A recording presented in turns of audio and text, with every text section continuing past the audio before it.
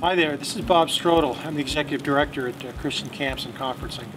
This has certainly been a very interesting last 4 weeks for our camp, our nation, and I know for your families too and your communities. I have never seen anything like this before in the United States where so many people are impacted. And we hear continual stories of people, members of the camp family and others who've gotten sick and have faced very serious illnesses. We've also heard from heroic people, nurses and doctors, who are working so hard to stay on top of the situation, provide so much care for people. We continue to pray for those people. We continue to thank the Lord for those people that are helping out too.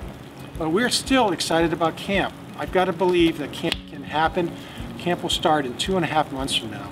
And you say, 2.5 months, is that enough time? Well, I don't know. I really don't. I believe it is. If you think about 2.5 months ago, we were talking about the Super Bowl. We've been in the quarantine for about 4 weeks now. So I hope, Lord willing, that when the governors list some of the orders in the area and we gradually get back to normalcy, we'll be able to have camping there. Parents, we will continue to communicate with you as much as we can. We're going to do this in a variety of platforms, some like these fireside chats. We'll continue to reach out and email with our blogs. And as soon as we know something about the summer, good, bad, or exciting, we're going to let you know as soon as possible.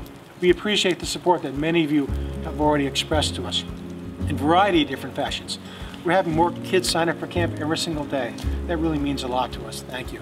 Parents are paying the tuition for camp. Thank you. That really helps us get ready for the summer and get some of the paperwork out of the way. And we have donors that are continuing to support the camp with their gifts, which really helps us to do that. And parents, I'd like to remind you that there is absolutely no financial issue at camp.